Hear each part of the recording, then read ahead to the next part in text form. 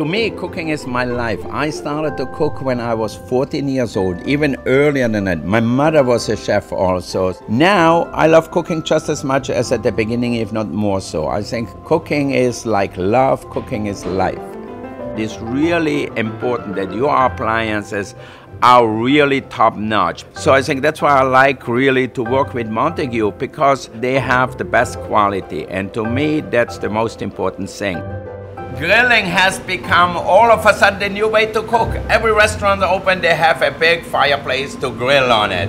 I used the Montague grill already at Ma Maison, which was 35 years ago, and I still love it today. Why? It's very sturdy and you get just enough fire in here, so that way you can grill your meat, fish, vegetables, whatever you desire, right on the grill here. I love grilled eggplant, zucchini, onions, you decide. They will have much more flavor on the grill. Why? Because it concentrates the flavor inside. I love when the vegetables are nice and sharp. Look at this pepper. That's how you get the flavor. You get the flavor of the grill, the smokiness, but also it concentrates the juices in your pepper, in your vegetables, and it tastes much better.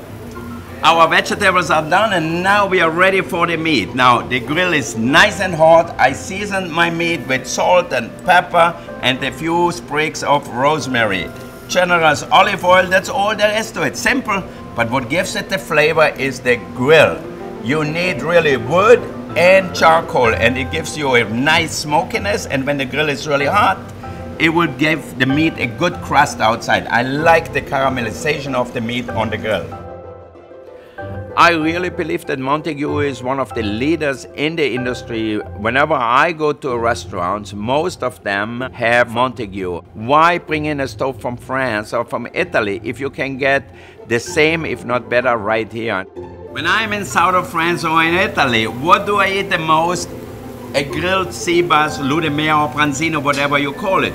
So we add some fresh herbs right where the belly of the fish is. You can use fennel, thyme, rosemary, parsley, whatever you like.